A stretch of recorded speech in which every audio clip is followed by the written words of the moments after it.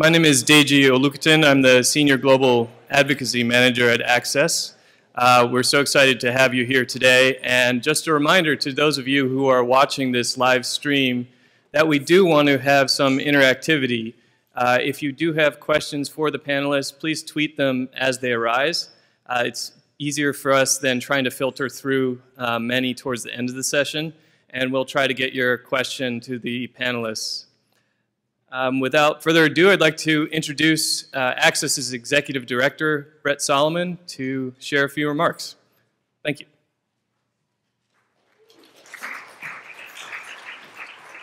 Hi. How was lunch? Excellent.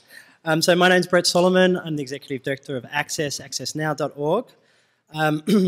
Our mission is to defend and extend the digital rights of users at risk around the world. And I remember 6 years ago when we founded Access, and it was in the midst of the Iranian election, which you might remember, the Where Is My Vote election, when tens of thousands, if not hundreds of thousands of people were on the streets of Tehran. And I think in a way it was the first time that we'd seen the use of citizen media, where on BBC and CNN we'd seen like citizen footage of protests happening. And I think it was a real wake-up call that the internet was this central place for individuals to be able to assert their agendas, to be able to exercise their right to freedom of expression. And of course the governments were recognising that as well, the Revolutionary Guards, the Iranian government, and Ahmadinejad and his cohort. And activists and freedom of expression advocates were being hauled into the security services. And I remember one activist was there before the security services, and they basically provided him with transcripts of his email. And one email account was encrypted and the other one was not. And the unencrypted transcripts were used as evidence against him in his trial. That was 2009. Think about what you guys have been doing since 2009. I know what he's doing, he's still in prison. So this question of encryption is not just theoretical, it's not just financial, it's not just a question of national security. It comes back to Access's mission about defending and extending the digital rights of users at risk. This is a question potentially of life and death. And I want people to think about that as we continue the discussion in the afternoon. Access has a three-part approach to achieving our mission. We do practical and principled policy that we provide to decision makers within companies and governments. We have an advocacy arm that tries to turn policy into practice, and we have a technical arm which runs the Digital Security Helpline. The Digital Security Helpline runs 24/7 service, it follows the sun, and it supports civil society actors around the world who are facing online attacks. We are constantly advising actors, whether they be LGBT campaigners or freedom of expression advocates or environmentalists, that encryption is essential to their safety and security. Access has offices around the world. We have the team here in DC, led by Amie Stepanovich, and while we're at it, let's have a round of applause for her.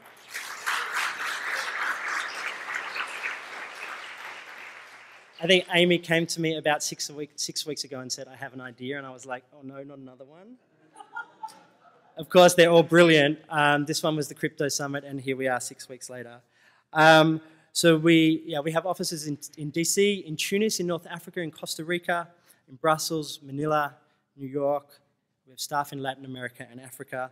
We also run RightsCon, which I think is the premier event on human rights and technology. The second part of the Crypto Summit will be happening in San Francisco next year, March 30th, 31st, and the 1st of April. So we'll have the second part. This part of the Crypto Summit is looking at policymakers in DC. And the second part will be looking at policymakers within Silicon Valley and within the corporate sector. You guys don't know who's in this room, but I'm actually the only person I think who has the list of everybody who's in attendance. And let me tell you, there's some very serious decision makers here, which means that this room is actually important to the future of cryptography. And I know everybody is taking that seriously. But we do need to show leadership because, as Raman said, like what happens here in DC is actually replicated around the world. There are people watching this discussion in capitals from Delhi to Geneva.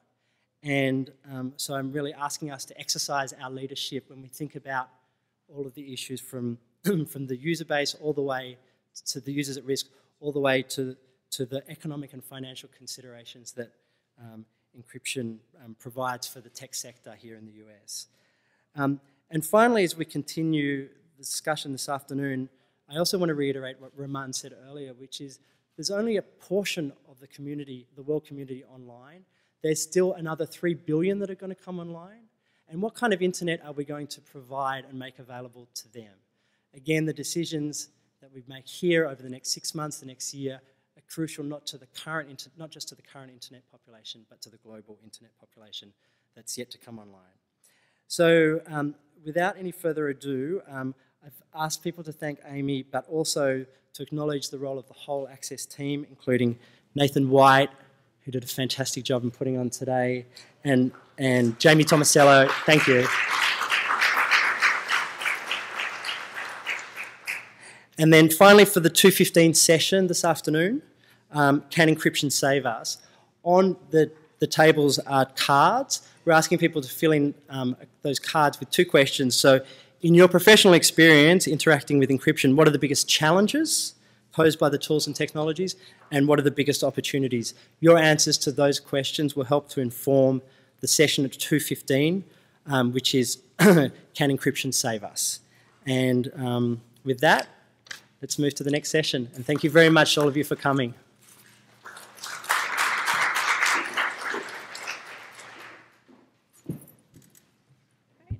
Welcome back, everybody. I'm going to go ahead and just immediately call our next speakers to the stage. If you can join me in introducing Nate Cardozo from the Electronic Frontier Foundation, Carrie Cordero from Georgetown University Law Center, formerly with the U.S. Department of Justice, Jamil Jaffer with George Mason University Law School, and Sarah McKune with Citizen Lab at the University of Toronto.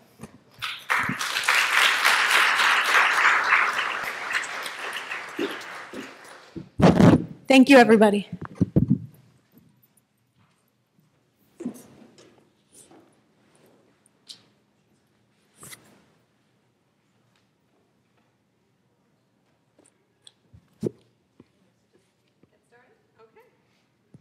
We work? Yep, you got it. Okay. Hi, everyone. So we are going to each start out by giving you a very quick snippet of sort of our overarching theme for the conversation that we're going to have, and we're going to keep it as quickly moving as we can. So I'm Carrie Cordero. I'll start out, and then I will turn to Nate, I think, right? Is that what it says? That's what it says. That's what we're doing. Okay, so I'm going to start out. Obviously, we're talking about going dark and encryption. And so from my perspective, the going dark debate is more than an issue of just encryption or technology.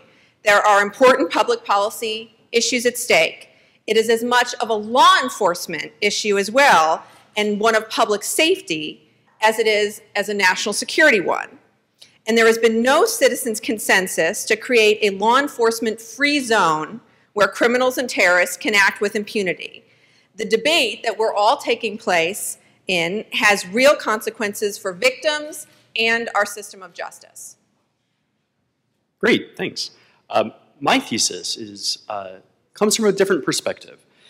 If the fact that attacks like Freak and Logjam continue to plague us nearly 20 years after the death of export-grade crypto, if that fact teaches us anything, it's that legislating insecurity for the bad guys will only succeed in ensuring insecurity for us all. So, I think that the challenge with the going dark problem is that the government's done a particularly bad job in segregating between the issues it has. One, the government has an issue with getting access to communication streams, going to the providers, having the ability to interconnect with the providers and obtain data when they have a lawful court order. Separately, they have a problem with the expanding use of encryption and whether they can obtain access to decrypted data. And those are two separate going dark problems. Oftentimes, the government and others confuse the two or combine the two. And I think if you segregate the problems out, you can really talk about them intelligently. I think it's a hard argument to say that the government shouldn't be able to go to providers with lawful access and have the ability to connect in and get whatever data they can. The question of whether once they get encrypted data, though, whether they can decrypt it is a much harder question and is fraught with challenges both privacy and law enforcement related. And I do think it's important, though, that we find a way to resolve this issue in some way or another, because if we don't, I think both on the privacy side and on the law enforcement side, you're going to have bad results, right?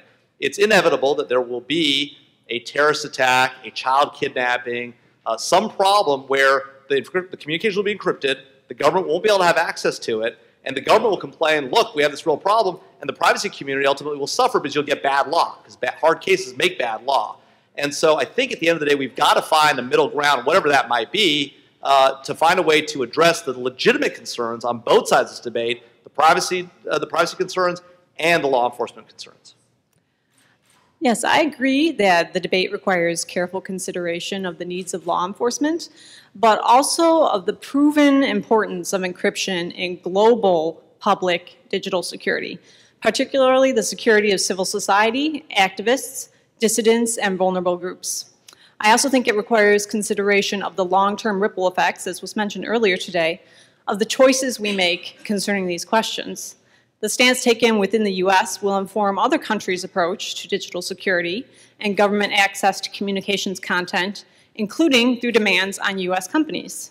It will also affect the market for commercial spyware, which has already responded to the enhanced presence of encrypted traffic online with workaround tools designed for device-level compromise, for which encryption would not be an issue.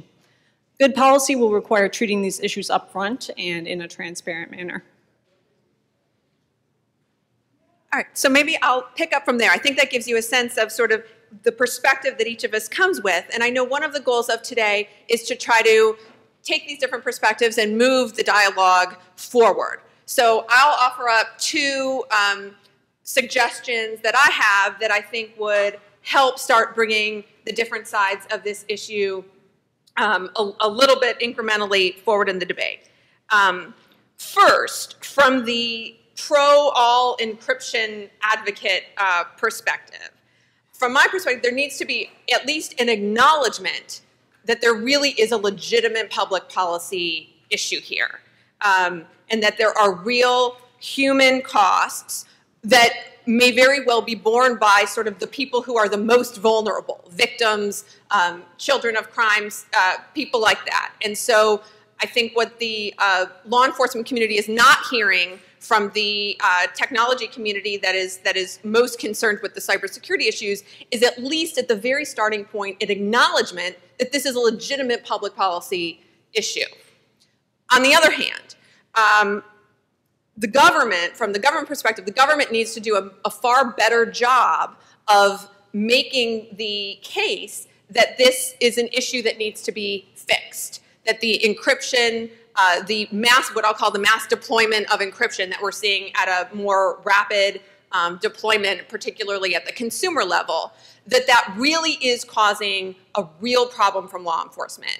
And as we've seen some from recent testimony, for example, the Deputy Attorney General last week, the answers to, have you studied this, do you have any statistics, the answer of, no, we haven't really studied it, and no, we don't really have any statistics, is just not going to be satisfactory. So on the government end, the government needs to do a better job of doing some data collection, and my suggestion would be that that really needs to include at a more expansive level law enforcement at the state and local level so that people can have a better understanding of how this is affecting them. Well, except of course that we do have some statistics on this. We have the AOC report that came out. I'm sorry, I just got here just before lunch, so I don't know if we've already talked about this today. But last year, the federal courts ran into encryption 4 times, or the federal wiretap orders ran into encryption 4 times. That's it. That's the number that we're dealing with, 0.1%. Well, that of course assumes that they're able to bring the cases. If the data is encrypted, they may not be able to bring the cases. And so the lack of access to data. That's applications. That's Title III applications. For access to encrypted data, right? Yeah. So look, I mean that's a fair point, but we acknowledge, right, that today encryption is dramatically expanding, right, and that the use of encryption, end-to-end encryption, right, that's taken place post-Snowden is happening, right? And so I guess what I would ask is there an acknowledgement by the privacy community and the folks like those of you who work on these issues day to day that there are legitimate law enforcement needs for access to encrypted data, or do you believe, nope, there's no legitimate need for access to encrypted data? There may well be, but we haven't, I mean, as I think Carrie recognized, law enforcement hasn't made the case well. And there's this specter of won't somebody please think of the children, but we haven't actually seen it. Well, so Jim Comey says, look, we see ISIS out there on Twitter and social media recruiting people in the United States. He said this about 2 months ago. We see hundreds to thousands of people in the United States that are being recruited, who we watch, we obtain surveillance orders for, and then they go dark because ISIS recommends them use encryption. They start using encryption, and they go dark. Now, I don't know if I believe that or not, right? But that's the claim that Comey's making. Let's say that's true. Do you think we need access that the U.S. government needs access to that data? But can I just push back a little bit on that point there?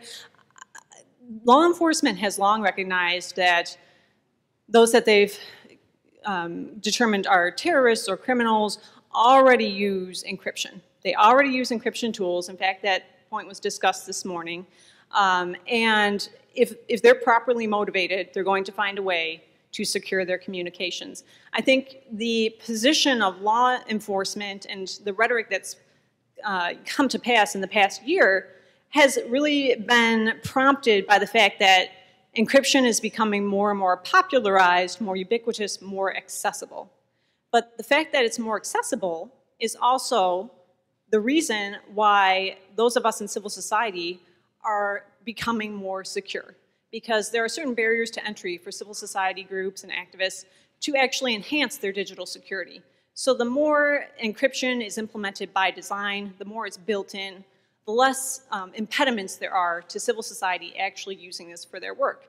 Unfortunately, it seems as though law enforcement is saying that that ubiquity and that accessibility undermines their efforts. But if this is a situation in which criminals were already utilizing this kind of tool anyway, where does that leave us? Sure, so let's say that's true. Okay, so criminals are using this tool. If we know and you acknowledge they're using the tool, then the question becomes, for those criminals, for the people where the government has enough predication to go get a warrant, should they be able to have access to encrypted data? Well, if the criminals are using a form of encryption such as PGP, in which only they hold the private key, and it's not an issue of a company being involved, then there really is no question of whether or not they should or should not have access there, because they won't have access to it unless they can. Right, and so what if the communications are being held by, say, Google, and Google is using end-to-end, and the person has not implemented their own private key, it's simply access the data at Google, which Google now doesn't have access to because they're using TLS 1.3, right, or they're going to implement 1.3 once it's in place, right? Should the government be able to have access to that data? That's the key question. Put aside where the government doesn't have, and whether it's ubiquitous and it's citizen activists. I'm talking about the easy case. In the easy case, where the government has gone to a court, gotten a warrant from a judge based on probable cause, should the government be able to have access to that data? But I think what you're asking is, should the government be able to have access to that content? Unencrypted data, right? Should they be able to decrypt the data? I think the question is actually different. Okay. Right. So the answer to your question is the government is of course free to try, but that's not the question that we're asking. Free to try.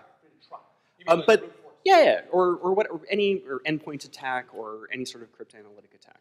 But that's not the question that is before Congress right now, and that's not the question that's before the companies. Let me rephrase it. Stretch your imagination. Pretend I'm Moxie Marlinspike. What should I do to my product? I'm not suggesting he should do anything. I'm asking the question of putting to one side what should do with his product. The question is, should the government have a lawful way to obtain access to the data where they've gone to a court, gotten a court order, and the judge has said, okay, you've got probable cause to believe this person is a criminal, a child predator, a terrorist, whatever, an independent federal judge, right? Article 3, right? Nominated by the president, confirmed by the Senate to a life appointment. Said, yeah, just like you have the access to go break into somebody's house and use a warrant to go into their house and search through all their belongings, sure, including their private drawers and their private effects of their diaries, you now have access to their email. If that email's been encrypted by Google, not by the person, but by Google itself, should Google have to be able to produce? But that's why I asked the question that I did, right? Moxie and Open Whisper Systems produces a product that uses end-to-end encryption. What should he do when he gets a Title III order? So look, there are plenty of ways to implement, right, a public key and escrow system, right? Do you think he should be required to? No. What I'm saying is there are ways to do it. It's not like it's technologically impossible, right? You can use key encapsulation. You can use key splitting, right? I mean, the Schneier report, which just came out a few weeks ago or a week or two ago, makes the argument that look, we can't use key splitting because it's not fast enough for the government. The truth is, if the government has to pick between having no access to the data and slower access, they'll take slower access, so that's just a canard. Well, I don't think that was Schneider's point. That was his point on key splitting. Why doesn't key splitting work? He said, well, key splitting doesn't work because it's too slow. Well, he was laying out particular technical factors that one had to consider in implementing such systems. He wasn't saying that that was But systems like that exist, right? There are systems that allow people's private keys to be protected. You use session keys. The only thing disclosed is the session key. It's specific to the communication the court approves, right? And you protect the private keys. You're not undermining the entire encryption system if you do something like that. I think there's two different questions. I think one is, should law enforcement, properly authorized by a legal authority in a regime that has a robust rule of law, should it have access to particular content? That's one question. I think the answer would be yes. But the second question is, should law enforcement use particular techniques to gain access to that content? Fair. And on that question, I think the answer is no, if you're saying they should use a technique that compromises the security of the global public, particularly vulnerable groups. And I think if you're talking about options here, we also need to push back and ask, what other options does law enforcement have? And I don't agree with the assertion that all of law enforcement's good arguments are classified. How are we supposed to investigate that? I mean, and how can you really say that it's a good argument if it's developed in a rather insular community that's not subjected to public scrutiny or critique or helpful feedback? Totally agree. Yeah, I mean, I agree that I mean, and that's why I'm suggesting that government. I think this is actually perhaps as much, if not more so, a regular, everyday law enforcement issue as it is a national security issue. And so if the government is going to say, and I think Director Comey has tried to provide a few examples, for example, the ISIL examples, although maybe they're not sort of specific, here's the actual case, here's what we were trying to do, here's who the person was. If they don't want to try to provide those examples, that's why in order for the government to demonstrate that this really is a legitimate issue, they have to provide more of the law enforcement examples. Now, U.S. Attorney in Maryland did that last week. So the U.S. Attorney in Maryland put out a press release in a prosecution involving child sexual abuse and said, this is exactly the kind of case that if these communications, if providers are going to go to default encryption, this is exactly the kind of case that we won't be able to bring. And the facts of it, the defendant was Stephen Schaffner. The facts are pretty disgusting, and I think anybody would have a hard time arguing that we should not be trying, at least trying, to find a technical means to be able to enable law enforcement to have access to those types of communications. And so really what I'm suggesting is that the U.S. Attorney in Maryland has started to do this by pointing this out in his press release last week, that this is exactly the type of case we're talking about, and DAs and U.S. attorneys all over the country should start doing that. In an ideal world, I 100% agree with you that law enforcement should have access to particular communications after they obtain a warrant based on probable cause. But that's not the issue. The issue is, should providers be compelled to redesign their systems to suit law enforcement's whim? Okay, so that's an interesting. I think the way you guys have broken the issue down is the right way, which is right. So we tackle the first question, right? Should the government have lawful access to content where a court's granted a court order? Sounds like everyone on this panel is unanimous that the answer to that question is yes. So then the only question is by what method, right? No, my answer is it should be yes, not that it. Well, is it yes or no? I mean, like, this is not. I don't think this is that complicated. It should be yes. Do you believe, as a matter of principle, that if the U.S. government has a court order for data to convince a federal judge that the person has data that's valid to a relevant criminal investigation, they get the data? They might get crypto text, but they get the data. And if the data is encrypted, that they should be able to decrypt it. Yes or no? Sarah seems to say yes. What do you think? They should be able to try. No, not they should be able to try. Should they be able to obtain the underlying content? Not try. No, I think that's a red herring, because it assumes that an entire case rests on a particular encrypted piece of information. There are so many other... Not at all. The What about the metadata? Courts grant search warrants all the time. Search warrants the perfect example. Well, look, for investigations, they don't say the thing in that house is so relevant, so important investigation. It's the one piece of information you need to make your case. No, and let's say it's in a safe. Warrants, they investigate search warrants all the time. But it's fine to issue a search warrant to obtain a particular communication. If that text is encrypted, then maybe not the law enforcement agent will be able to decrypt it. I keep all of my contraband in a safe. Okay. Law enforcement.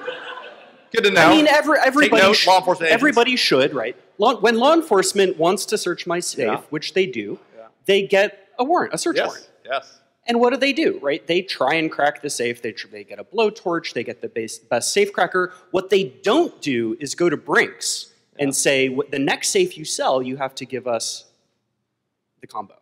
Okay, and this is where the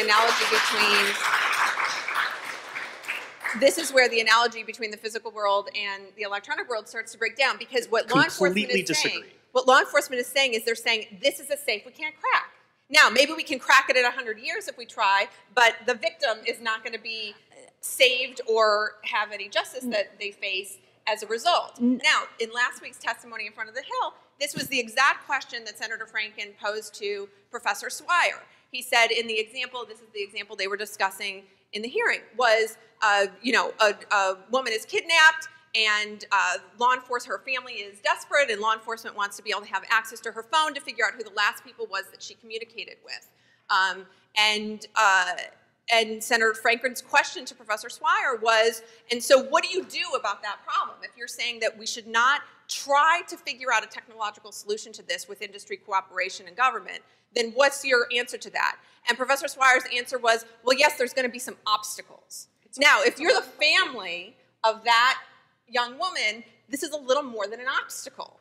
And so that really has to be part of the conversation, that maybe it was 4 cases last year, but is that really, sort of from a value standpoint, is that acceptable? Or should we at least be trying to see if we can come to a technical solution that satisfies both sides? But if you want to discuss the values, you also have to look at the evidence that's repeatedly been put forth, including by Citizen Lab, of how the digital communications of civil society groups and NGOs are regularly compromised because they don't have the digital security that they need. And encryption is one of the main sources of that digital security. They're compromised by repressive regimes all over the world. There's the criminal element as well that you have to contend with. But I don't think it's an issue of, well, we have to be able to decrypt this is the only option. I think the technical reality is there are many other tools and techniques. Tell us about the other options. What are the other options besides? Sure. And they are also problematic, and I think they deserve more discussion. Basically, this goes back to the market for commercial spyware. In fact, after the debate started to heat up in the United States about widespread use of encryption and what the implications were for law enforcement, the ISS World Conference had numerous panels about how to defeat end-to-end encryption. This is the product we can offer to sell you that will help you get around this. These are the ways that you can figure out how to get criminals, even if they use Tor and other anonymizers. Basically, this is a market opportunity for these commercial actors. And that's also concerning, but given the fact that this exists, I think we have to press law enforcement a little bit about exactly what their needs are, what they're currently using, and what specific role encryption plays in that, as opposed to spyware or other techniques. So are you saying that industry should be trying to come up with ways that they're creating products that government could use to be able to break the encryption? To make your clients less Those secure? exist. I don't get it. No, I'm just saying that law enforcement has multiple options on the table. But if that's true, then your entire claim about how important encryption is to the people you work with, the democracy activists and the like, it doesn't matter. If you're right that governments have access to all this capability to defeat encryption, then what's the point? It does matter because encryption is wide scale. Encryption is something that the public can easily utilize, and forcing nefarious actors to move over to these methods that raise the costs and are more difficult for them to implement will get rid of some of the digital threats that are currently out there. You're right that it doesn't work. Right? Your claim is that what doesn't work. Your claim is premised on the notion that governments can get around encryption. Right? That's your claim. Yes, governments can get around encryption through device-level compromise. So if that's true, well, that's okay. But that's like saying if I have access to your home, right, I don't need access to the that's the world we live in, Jamil. I was in court yesterday here in DC arguing against the government of Ethiopia. We're suing the government of Ethiopia for wiretapping. Our client's an Ethiopian democracy activist who lives in Silver Spring. And Ethiopia owned his laptop using a product called Finfisher, which is a competitor to Hacking Team, which you've probably heard of. If our client, Mr. Kadane, had been using end-to-end encryption, he wasn't, of course, he was using Skype. But if he had been using end-to-end encryption, that wouldn't have posed a problem for the Ethiopian government. They still would have had access to everything on his computer. Because they owned the endpoint. They compromised the computer, right? And a Title III warrant in the United States or something equivalent to it should be sufficient to own an endpoint. Let's take a simple example, right? You have an end user who you don't know who they are, but you know that the communication going to that end user is problematic, right? Because you've surveilled them, right? You've obtained surveillance information, whatever it is. You've gone to court and said, I have a court order for this Gmail account, right? You don't know who the owner of that is. You don't have access to the computer that person is in. Trivial. All you have access to. Trivial. Trivial what? To find who the owner of that Gmail account is. Always? Not always. Okay. And finding out who the owner of the Gmail account goes more towards metadata than to access to content. We the U.S. government regularly surveil terrorists overseas, right, who use U.S. providers, right? Let me just suggest to you, it is not trivial to find the owner of that account. It is not trivial to find their device. If it is, if it wasn't, we'd be accessing a lot more terrorists than we do today. You're just wrong about that. So, but putting that to one side, right, look, I have a lot of sympathy for the position that we should use ubiquitous encryption. Ubiquitous encryption is critically important to protect the very values that we believe in. But the challenge I see for the privacy community is if we don't resolve this issue, right, and there is another Megan Kanka, right, where the young child is kidnapped, and the reason the government couldn't protect that child was high-end encryption, right? Or there's a terrorist attack, and the reason we had the data, it was just encrypted. The outcome for the privacy community is going to be disastrous. So it is critical for there to be a real conversation and not just sort of this, well, you know, there are 15 other solutions, you know, you could use brute force, right? You could compromise the endpoint. We all know that in an effort to investigate a crime that's happening at the time, compromising the endpoint or using brute force are not real solutions. We know this, right? That's why encryption works. That's what makes it great. That's what protects our privacy. And so it's incumbent upon us as advocates for both the needs of government and the needs of privacy to find a middle ground. And if we don't, we're going to be at sea because the outcome will not be good. So the question that I asked earlier, which neither Jamil nor Carrie answered, I'm Moxie, what should I do to signal to text secure? I think there's a reason why they keep saying we should have this conversation with industry. I think the answer is they want Moxie, they want Tim Cook to silently compromise their account without actually having the conversation. Because when I say, what should they do, I don't hear an answer. And I don't hear that answer from Comey either. I haven't heard that answer from anyone, frankly. Not at all. I gave you two potential answers. You can use key encapsulation or split key. You can use encapsulation and splitting together. Right? So encapsulation. Okay, Moxie says no. Then now what? But that's then the question becomes, as has been pointed out on Lawfare, right? Ben Witt says, look, you've got three options, right? We can mandate it. We can let it go and not get the data, and then we're back in this box of how do you resolve the problem. Two, the government can mandate it through regulation. Or three, you get civil liability and let the courts figure it out. And where there's a kidnapped child and that child is killed, so 2 and 3 go sue Moxie, and then he's held liable. Your options 2 and 3 go away when Moxie moves to Canada, right? Not if Canada. I mean, look, other countries are going to implement these laws. China's already doing it. When he moves Britain's to Sealand, to it, right? But that's exactly the challenge we face, right? So the question is not. I mean, you can raise every problem, but the reality is a lot of these criminals are here. A lot of these people use U.S. infrastructure, right? So we can make up scenarios where they've gone elsewhere. And you can keep moving the sort of thing that I'm talking about. But at the end of the day, you've got to answer the question: where you've got a valid court order and lawful permission to get the data, should the government have the data or not? And I'm telling you that the day that case comes, that terrorist attack or that child is kidnapped, and it's a credible case, that battle's going to be over, and privacy is going to be the victim. Well, and so we've got to find a reasonable path forward, and the answer can't be just move the target.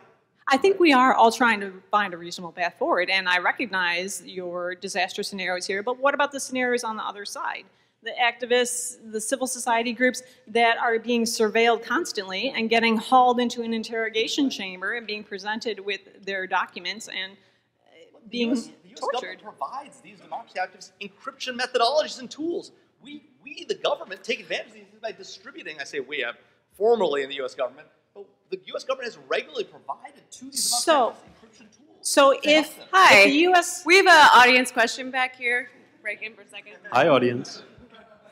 Hi, Kevin. Hi, Nate. Nate and I used to work together. Kevin Bankston, Open Technology Institute. This is obviously a very emotional debate.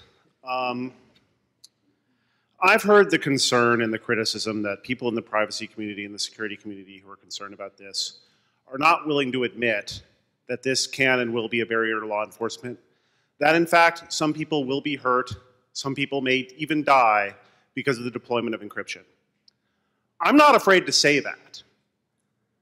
What I haven't heard from the other side is the fact that people can and will and do die because of the failure to deploy encryption.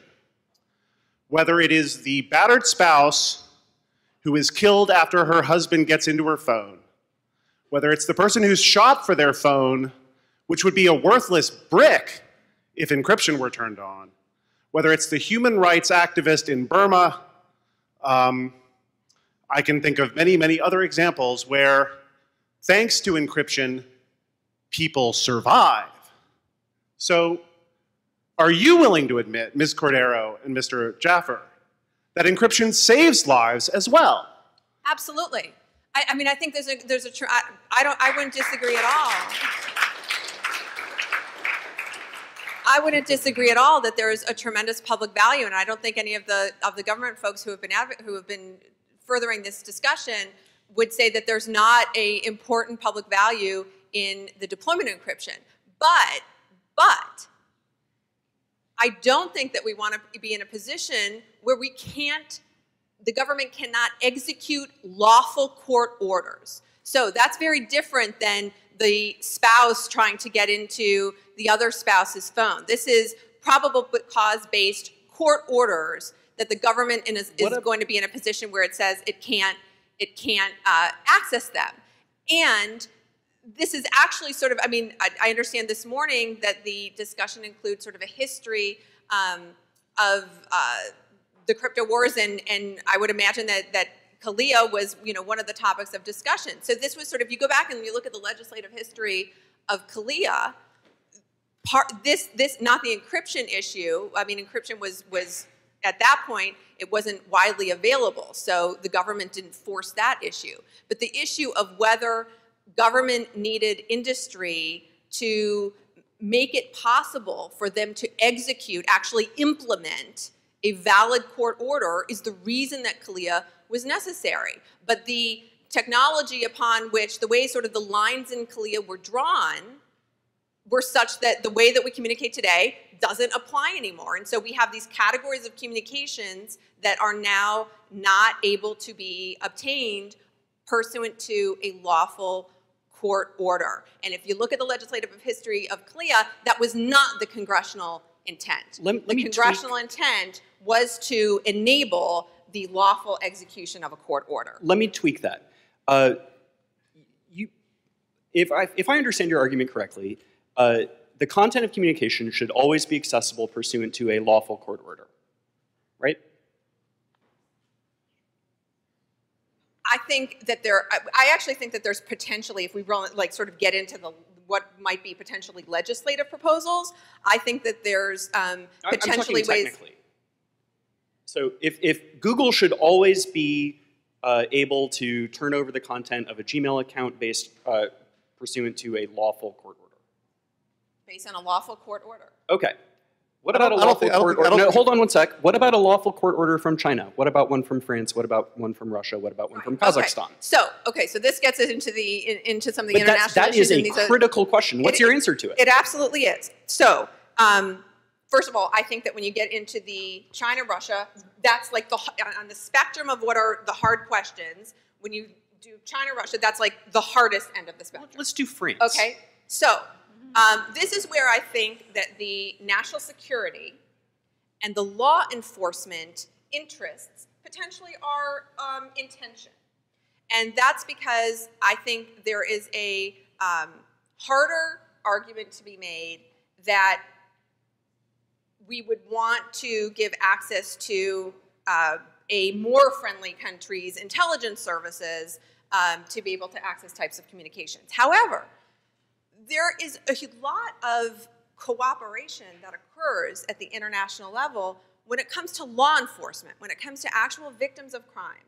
And so I think there is an argument to be made that, at least it should be sort of not off the table, that cooperation with foreign law enforcement might be appropriate. I mean, other countries have victims too, and if the evidence of that crime is with a U.S. company, I think there's, then the legal structure perhaps should accommodate that. But now, that's an easier question. Hold on, that's an easier question to get at when you're talking about countries with which we have good law enforcement cooperation. But even countries that we have more tense relationships with, there still might be cooperation on law enforcement issues. Now, I'm willing to see that there is probably a category of countries that we wouldn't even want to help with anything. And perhaps Syria would be in that category.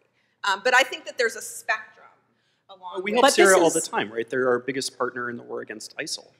This is not just a question, though, of law enforcement to law enforcement cooperation. It's a question of what companies will be forced to do by the governments in whose jurisdictions they operate if it is known that they possess this capability of being able to turn over a key or provide decrypted content or what have you. But they're already facing that today, right? They're already facing that. In China, you take the example of Yahoo, right? The same year that Yahoo litigated against the U.S. government in responding to court orders under what was previously the Protect America Act, eventually became the FISA Amendments Act, the same month they were litigating with the U.S. government, refusing to provide data under a valid congressionally authorized order. They were turning over data about activists in China to the Chinese government, right? I mean, and so this is already happening. That's exactly. But that's part of the reason why. That's why I think widespread encryption is critical to protecting privacy and freedom. I think it's dramatically important that we expand the use of encryption. At the same time, we've got to resolve. It is crazy to think that we can be pro-encryption and press for wide, broad-scale encryption to everybody and not resolve the law enforcement issue. To do that is a crazy approach because ultimately it will collapse the effort to have broad, widespread encryption. If we don't resolve the law enforcement issue, we will face a day where it's a massive problem and privacy, and those of us who think that encryption is good will lose the battle. That's what the FBI has been saying for 20 years. There's a question from. Sorry. I've been waiting to ask the question. This might be a good moment to jump in. I think the conversation might be underestimating that it might actually be impossible to do the thing that you want to do. And not in the sense of compelling Google or Yahoo to do it, but in the sense of creating an internet ecosystem where you have multiple decentralized providers trying to enable end-to-end decentralized communication around a whole suite of applications all over the world and trying to make that secure with a really limited set of tools. And encryption's like the only tool they have to really do that out at the edges. I'm not talking about Google, talking about people who make a website. The internet's amazing because anyone can make a website. Yeah, that's why I use Moxie. Can anyone make people secure also on that website? Moxie's the best example. Moxie makes text secure, which everybody should use. It's the best thing for communicating privately. So it's like if this was a conversation about law enforcement getting a court order for something that was just impossible, like a court order for the tech industry to build them a teleporter so they could teleport into someone's home and search their home and then teleport all the stuff they need out. That would just be impossible. We wouldn't be talking about that.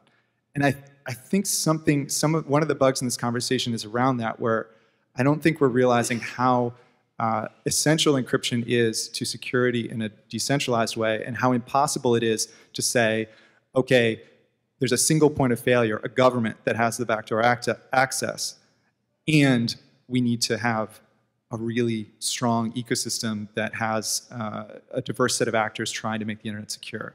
I think there's a paradox there that people aren't appreciating. We would never ask a court order, we would never insist on law enforcement's right to get a court order for the impossible.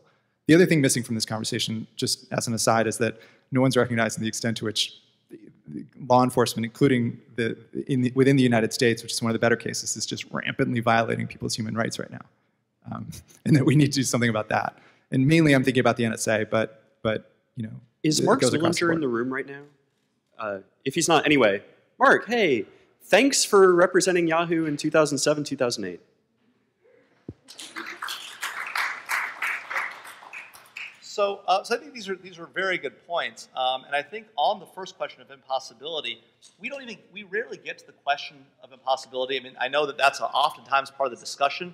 But we rarely get to it because there's this debate right at the beginning. I mean, Nate won't even admit right now today or agree to the principle that the government should have access to content. He simply says they should have access to the encrypted data. But even with the valid court order, Nate won't concede that the government, if there was a technological, let's say there was, putting aside, we'll come to that question, right? But we never even get to the question whether it's possible because there's a fundamental debate about whether the government should have access to content. That's an important question. Okay.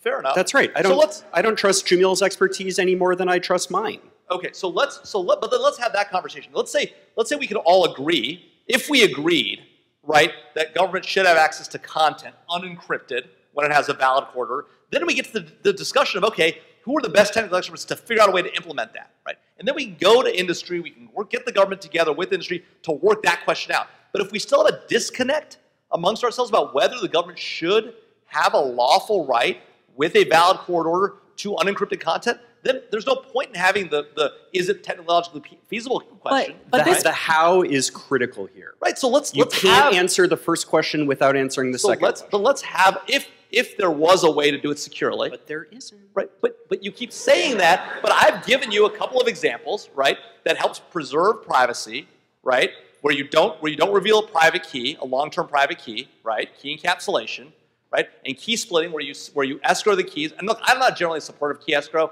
I think there are huge problems with key escrow, but key splitting is one example of where there's not a single point of failure. That's true that if you had an M of N system, right, you could make it as large as you wanted, and the key escrow could be split among a wide variety of people. And there you have a case where you're just talking about session keys, you're talking about limited access, you're talking about not disclosing people's private keys to anyone, long-term private keys, and you're talking about splitting among a number of escrow agents who all only respond to valid court orders. Now there is a scenario where the downside is dramatically less. I'm not saying it's a perfect system, far from it. I don't like key escrow any more than anybody else, okay? But it's a beginning of a conversation. But we can't even have that conversation if we don't agree on the notion that the government should have access, lawful access, with a court order. But Jamil.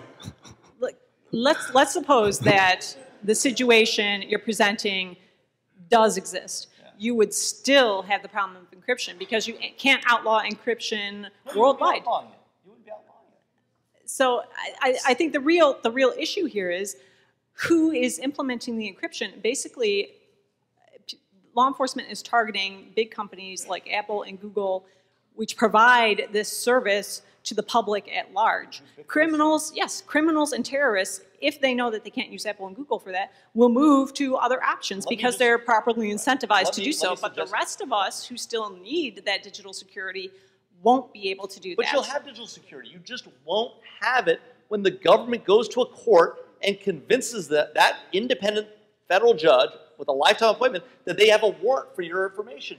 You will still have that security. The problem is that's always the case. You can always talk about the people on the edge who are going to use the most extreme. It's not people on the edge. It's all of us. What about the Great Cannon? The Great Cannon attack that compromised numerous computers to launch a DDoS attack against groups advocating against censorship relied on unencrypted traffic streams, and that compromised many innocent civilians. I mean, this is not an issue of people already having digital security. The mere fact of the lack of encryption undermines global public security at large. We don't say because drug dealers don't talk in their houses and don't talk on the phone and they go sit in their cars, and if you ever watch The Wire, they have that conversation about only talk in places we own that we've swept, don't ever talk in the car, walk outside the car, right? Talk with your mouth down and your hand covering your mouth. Just because we know criminals will do that doesn't mean we shouldn't have a wiretap law, right? I mean, that's not a reasonable approach. But I know Kevin had a question or a follow-up. I do, and I won't ask any more questions after this one today. I promise. No, but you make it fun, Kevin. So but I feel like there's a category mistake. There's a fallacy here, and we're arguing past each other because of it. You're saying I can't even get a straight answer whether you think the government should be able to get content with a warrant. And I don't think there's anyone in the audience who would argue against the proposition that with a lawful warrant that satisfies the Fourth Amendment, the government can constitutionally obtain content. However, decrypted content? It's not whether they can constitutionally obtain it. They can. The question is, can they obtain it in a practical matter? This is where I think the category mistake is happening. The fact is, the Fourth Amendment is our right against unreasonable searches and seizures with a presumption that warranted seizures and searches are constitutional. It is not the right of the state to insist that the world be architected to facilitate whatever search the government is authorized to do. Kevin, you're right. Kevin, and look, activists have made this point since the early 90s, and you're absolutely right, that the Fourth Amendment is a protection for us citizens and not a right to the government to have access to your data. That's absolutely true, right? But we agree on that, Kevin. The question only becomes right? And so this isn't a constitutional question. This is a question of, should Congress legislate to ensure that the government can get access in an effort to protect, right? In a civil society, you have to be able to protect your society. That's one of the core functions of the government. Even those of us who believe strongly in a very limited government believe that is the one limited role of government, is to protect society from bad actors within society, right? And in those cases, should the government be able to obtain the unencrypted content? And Nate still won't answer that question. He still says, yes, they should be able to obtain the encrypted content. The last time government tried to do this, it resulted in freak, it resulted in logjam. But Nate, don't give me a canard about the Clipper chip and freak and logjam. Tell me whether you think, yes or no, as a principled matter, should the government, where it has a lawful court order, be able to have access to I'm happy to answer Kevin's question. Yes, encryption has saved lives. We should have ubiquitous, worldwide, strong encryption. I believe that 100%. All right, we've got another question back here. So my answer to your question is yes, they should, but that's aspirational. That is not a technical requirement. Should it be required as a matter of law? Absolutely not. Okay, there you go. All right, so Nate, since you called on me, I'm going to ask a question. But it's mostly for Carrie and Jamil. It's Mark Swillinger. If we knew for certainty that we cannot build a system that will get the US government access to communications on a provider's network without giving the same access to the Chinese government. And if we knew that if we required US companies to have that access built into their product, half of the criminals and terrorists would move to a different product not provided by a US provider. If we knew that those were the two outcomes, the Chinese government gets access to anything they want, and the bad guys, 50% of them, switch to a provider who doesn't have it built in, do you still want it? Do you still want that access to be mandated? The reality is, I think, Mark, from my perspective... Yes or no, Wait, no, you've thrown a lot of hypotheticals out. Same rules. Do you still, if those are the rules, do you still want U.S. providers to be required to provide access to unencrypted communications? Yes. Carrie? Ubiquity. And the reason why, Mark, is ubiquity, right? The reality is that even if you can force other people to the edges, the vast majority of people, right, will use the provider of. Look, I don't. The hypo was 50% of the bad guys. No, the hypo was 50% of the bad guys. But Mark, you're setting up a straw man, right? You're setting up a straw man. The reality is. Jamil, I think you've been doing that for 45 minutes. The reality is that it's hard. It's hard, Mark. It's hard to implement PGP, right? It's made easier by a lot of tools that are out there today. But how many of the people in this audience, and this is a pretty privacy-heavy crowd, right, who regularly uses PGP to encrypt your emails every day in, day out, all your emails? Not even half.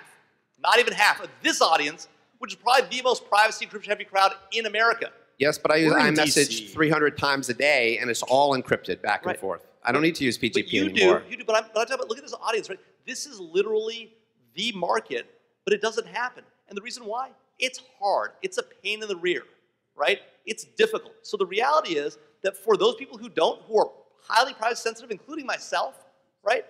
You're still gonna have access. And the truth is, people, even terrorists, even criminals, right? Even mafiosos who know it's a bad idea to talk on the phone, They talk on the phone. They use email. They use Gmail. They use Yahoo. That's reality. The reason why Google's under so much pressure post-Snowden and Yahoo's under so much pressure post-Snowden and AT&T and Verizon is because the reality is terrorists use them. What about proportionality? One quick follow-up, since I had a nice debate with Carrie in the Wall Street Journal. Do you have an answer to the question? Sure. So, you know, as we were discussing earlier, I think when you get to the China question, I think that's like one of the, in this like, you know, scheme of this debate, I think the China question is like probably one of the hardest issues to resolve. And I don't know that I have 100% sort of resolution to that question.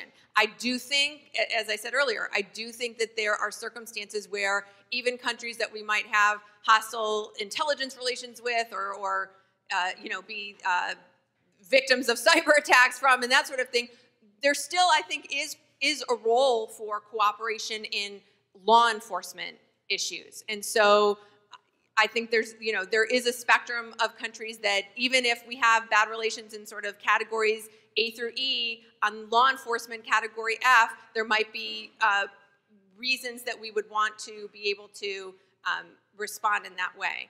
On the question of targets moving, you know, moving providers, gosh, if the last few years of all the information that has been declassified is any indication, it still seems that despite sort of a pretty robust public debate and a lot of information public that there wasn't before, that targets still seem to be using a lot of the technological infrastructure that's in the United States. And I base that, I've been out of government a few years, but I saw it in government, and based on the statements that the director and others have made, it seems like it's still the case.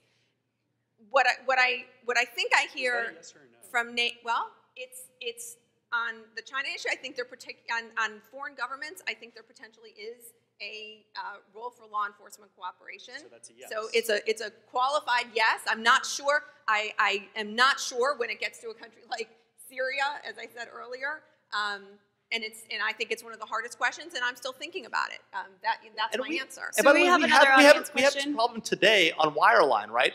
It's not like we don't have access to wiretaps, right? Valid access to unencrypted wiretaps, right? But we don't just give the Chinese information from our wiretaps. We don't give it to other bad actor nations like Syria. So we're not going to do that in this context either. And so the question isn't a reasonable question.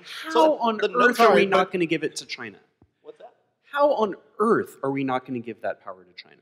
If we require U.S. Let's take Today. Apple. No, let's take Apple as an example. If we require Apple to re-engineer iMessage to get access to plain text, how does Apple say no to China? I just gave you an example using key encapsulation, which you still haven't responded to, by the way. But then Apple, hold on. But then Apple will not be allowed to sell in China. If I could get through it, right? Key encapsulation. But that's true today.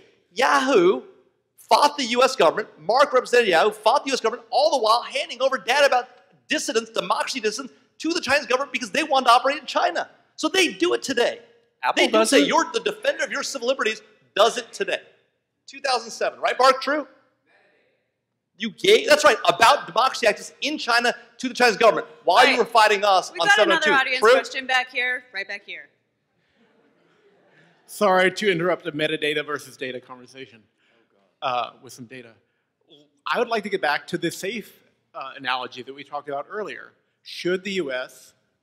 legislate that all U.S.-based manufacturers provide a secret combination to safes?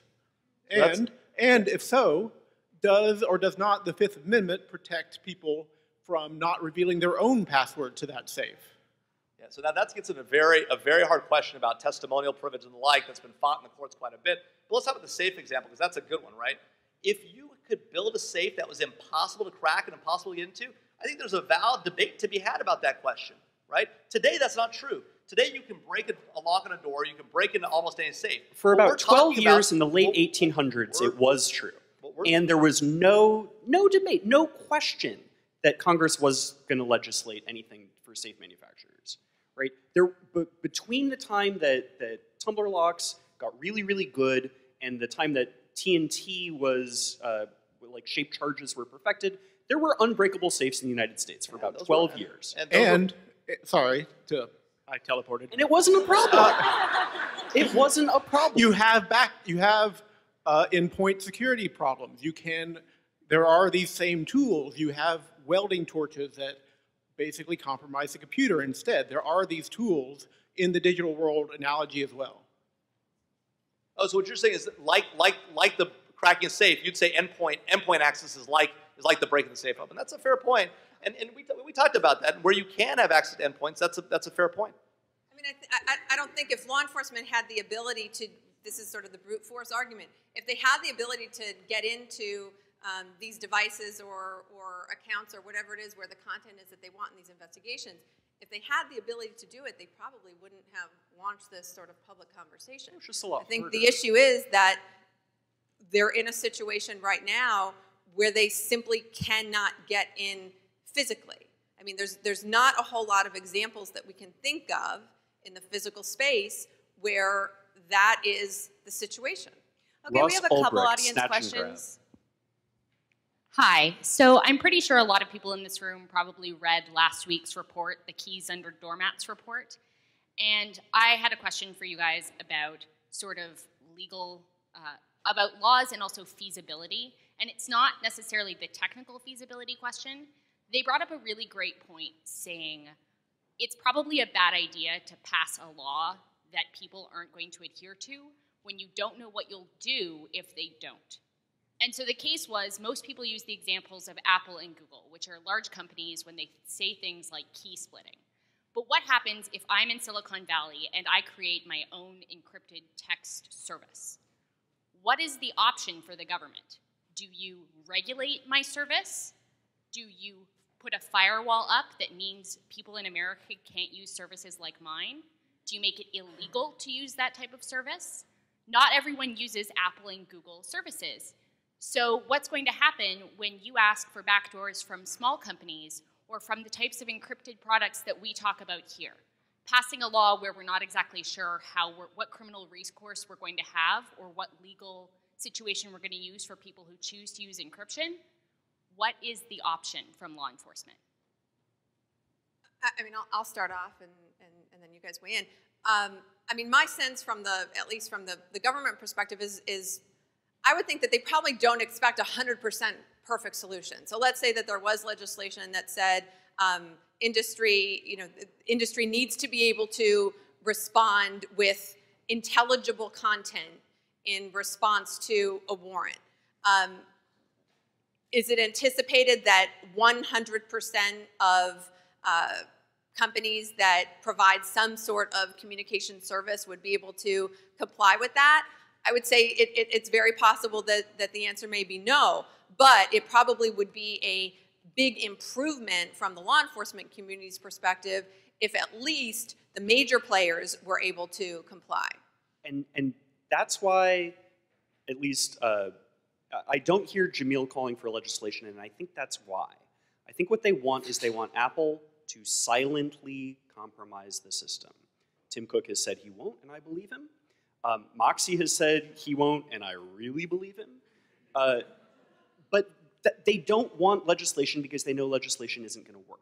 No, what they want is silent capitulation. No, I'm actually happy to call for legislation. I'm happy to have a public debate about it. I think we owe it. We owe it to, let me actually be even clearer, right, Nate? I think we owe it to the American people to have a debate about this question. Okay. And and let me. I want to hear your proposed language. No, but let me finish, right?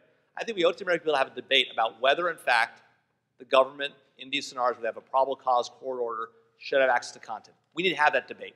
Congress needs to debate that issue and vote on that question. Then they need to vote on the question of, okay, is that technologically feasible? And if it is, how are we going to implement it? And that's a separate question. But Congress ought to have that debate. We ought to have it in public. We ought to have the companies up. Everybody ought to talk about it. We ought to have the people who wrote the Keys on a Doormat, a report, come up and testify on this issue. We ought to have a public debate, not sweep it on a doormat, not do it through regulation, not do it behind closed doors. Let's have it out in the open. Okay, speaking of debate, we have another question. If I can respond for a second to Nate's comment as well, I think the environment of the companies doing this quietly behind the scenes, I think that's over. I mean, No, in that's the what current Google environment. did. So I don't think, my sense is that in the current environment, I would be very surprised if that were to happen. So I think this actually, let me finish. I think this actually is a legislative debate, and the only reason that there's not legislation on the table is because the White House is dragging its feet and not agreeing to put forth legislation. And I think this is an internal executive branch debate that's going on, which is why there's not text on the table. Can I get a show of hands for just a second? Who in the room remembers last fall when Google announced that it would be encrypting data storage on Android by default?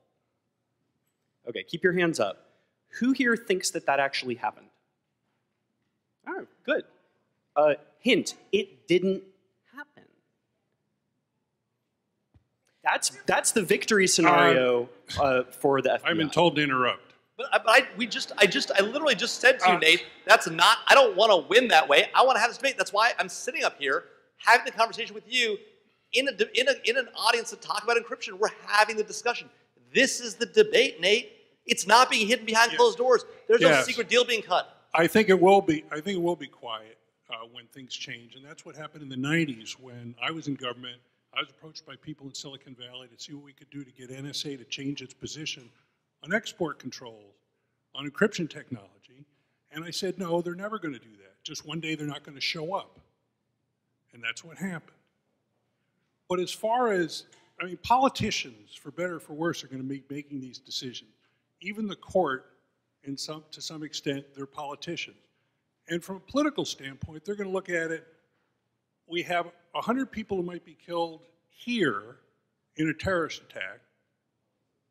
Would we be willing to trade that off for 100 activists in China being arrested? Politicians in America are going to say, yes, we will make that trade-off. Now, that may not be the right trade-off, but that's the way they see the situation. So the question is, if the government is going to have a policy, a law, that requires decryption, that requires a way to access this information in the clear, what kind of system should be in place to minimize the opportunity for employees of the government looking at things they shouldn't, to make sure that oversight is adequate to prevent the government from misusing the information?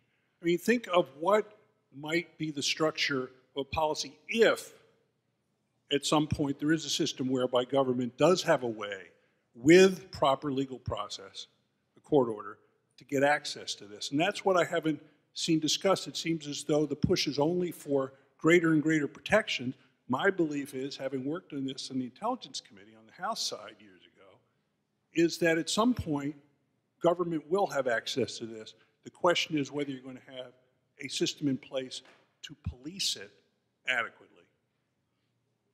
And by the way, Nate, if you're right that these companies are caving in private, well, that should worry you a lot more than having this debate in Congress. You should want to have this debate.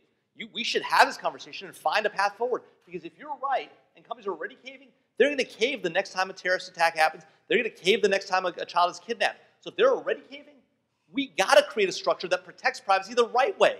Because if we don't have that conversation, we're not in that conversation, then we, the activists who believe in privacy, lose. Which is exactly why you need to have a system where they can't cave because it's technically impossible.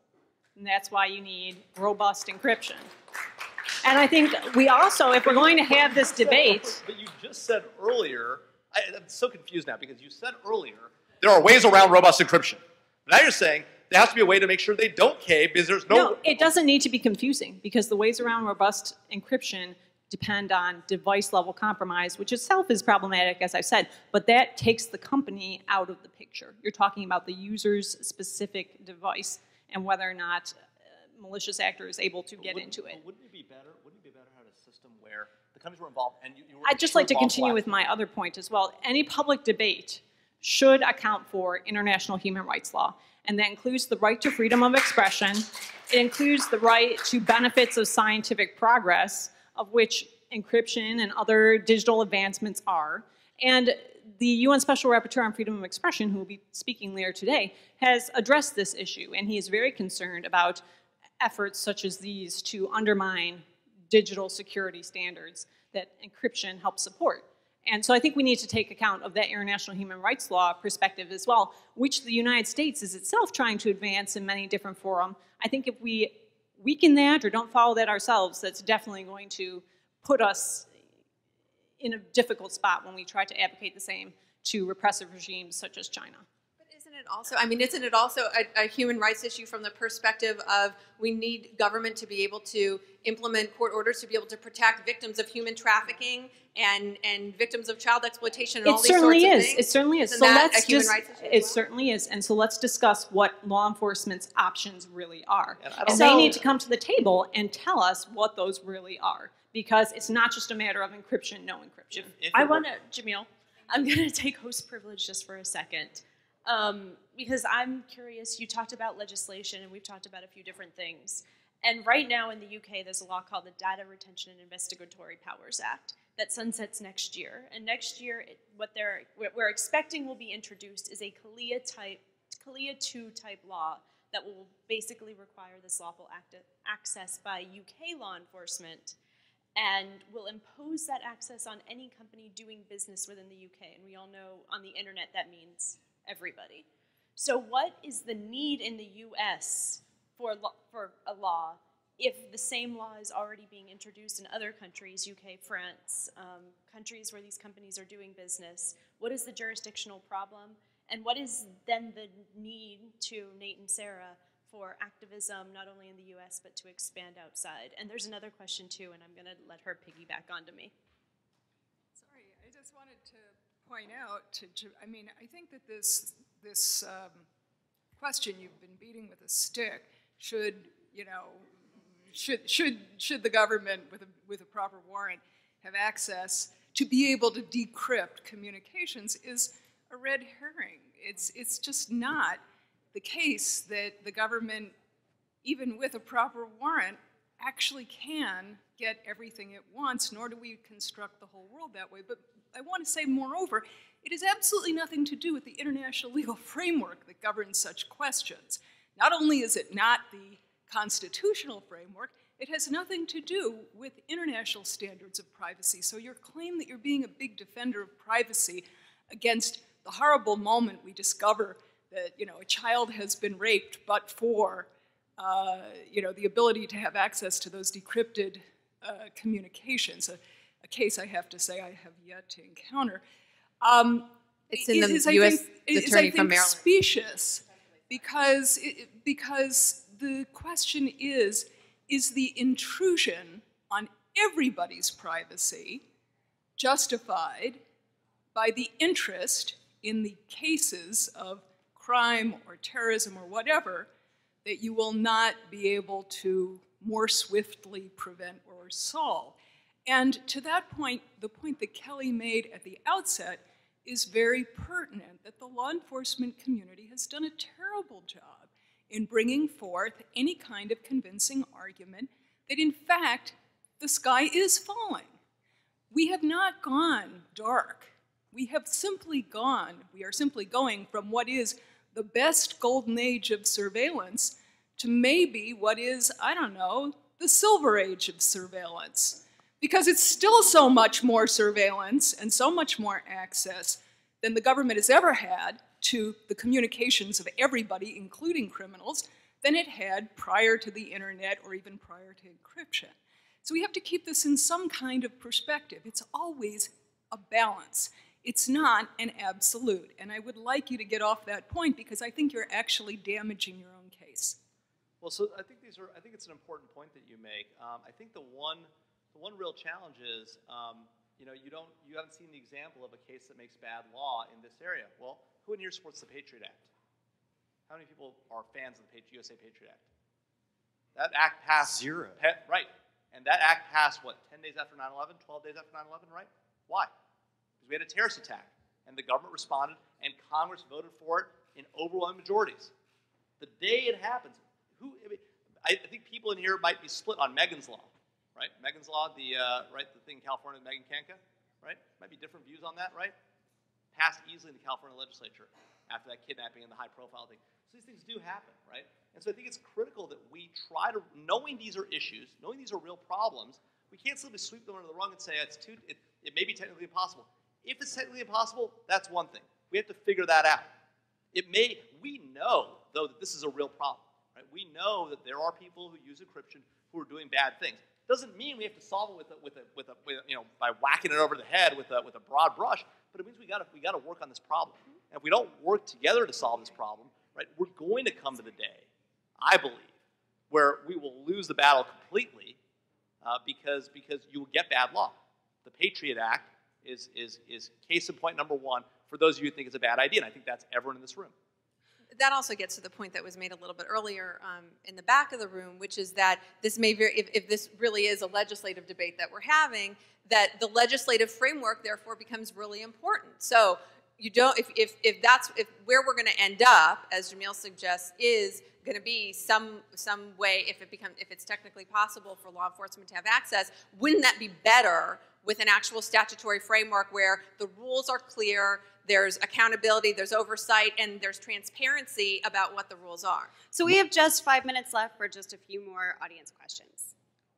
I'd just like to ask for those of you who want to regulate encryption and require backdoors, if part of that proposal would be to make it a crime for any individual on their own to use encryption that doesn't meet your standard. Absolutely not. Absolutely not. As I've said before, I think that the use of broad encryption is critical to privacy, and it's important. It's important to protect our transactions in cyberspace. It's important to protect privacy and democracy activists, right? All I'm saying is that we've got to weigh in this balance the legitimate needs of the government, who we've charged with protecting us.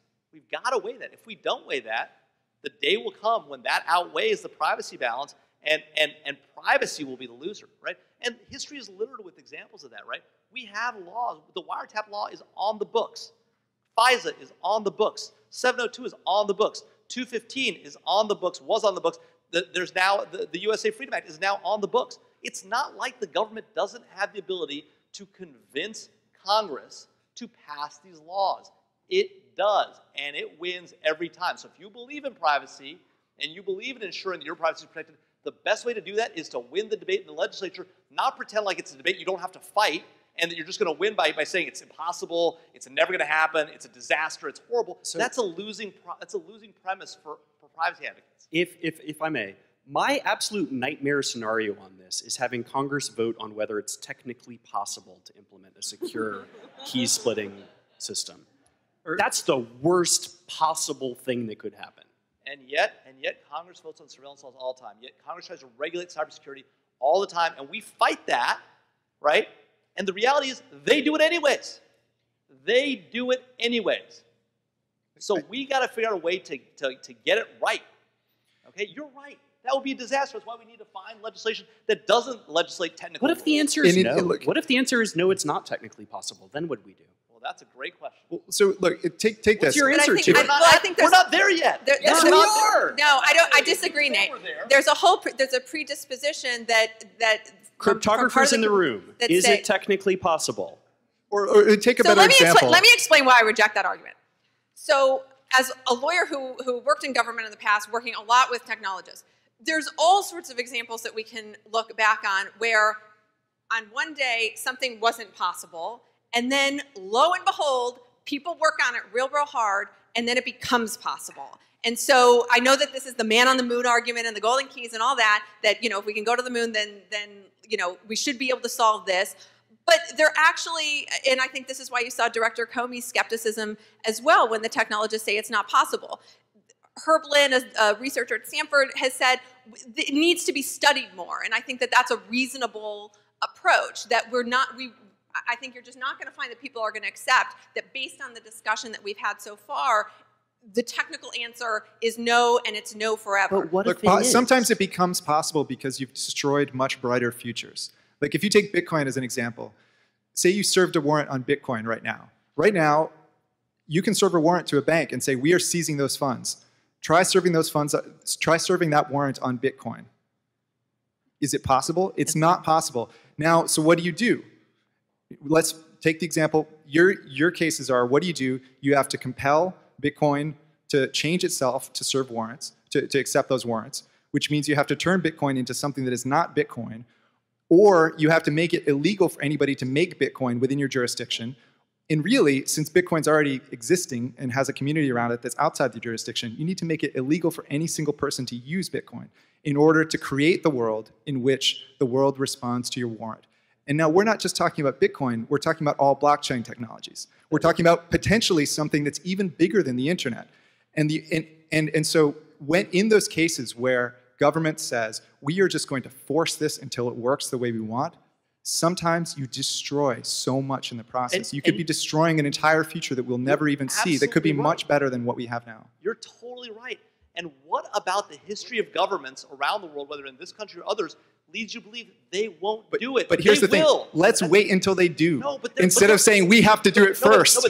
I mean, your whole argument is let's destroy it now so that government won't be able to destroy it later. Absolutely right. But that's exactly what's happening. The bad actors in the world are already doing that, right? China's already doing it. No, all right, guys. No, we need to get I hate to shut you all down. We need to make the better deal. But in the name of time, sorry, Holmes, if you guys can give your last 30-second statements, like what would you want to wrap up on? I give Sarah my 30 seconds because she wanted to say something. Sure, yeah. I just want to remind everyone that the United States has ratified the International Covenant on Civil and Political Rights, which protects the right to freedom of expression and the right to privacy, and the infringements on those rights need to be necessary and proportionate. Can anyone explain to me how compromising the encryption of a system that's used by millions of users worldwide, such as Apple or Google, is proportionate to targeting maybe anywhere from the range of 1 to Sarah, since the ICCPR provisions on those issues, freedom of expression and privacy, were built by Americans based on our First Amendment and our Constitution, right? I think we're pretty good on just looking at our own Constitution to figure out what the rules ought to be in the United States. Yeah, no doubt, but we should comply with our laws and our Constitution, which is the genesis. What's that? 30-second wrap up. Do it. Look, I think we have got to get through debates like this and continue to have this conversation and really get to a resolution, because at the end of the day, in my view, if we don't resolve this issue, at the end of the day, the government will succeed, they will get their access, and privacy will suffer. So until we are in the room and we're making the deal, we're making a good deal for privacy, right, this is going to happen. And Nate's right? These things do happen behind closed doors, and we have a responsibility to make sure it doesn't happen behind closed doors, it's happen behind open doors, and that we get the best deal possible. So I'll end where I started, which is that, number one, I think there needs to be an acknowledgement that there's a legitimate public safety and public interest aspect to this debate. Two, I think the government, especially at the state and local level, needs to do a better job of explaining the need so that both industry and the public understand why we need to get to a solution. And three, I think this probably is going to turn into a legislative debate, and perhaps that'll be for a good thing, because then we'll actually have something tangible upon which to have further debate. I think I would just end, whoa, this got really loud. I think I would just end by saying that I support Moxie Marlin Spike's First Amendment right to produce signal as he sees fit. Thank you, all of our speakers. Thank you so much for being here and for having this conversation. We really appreciate it.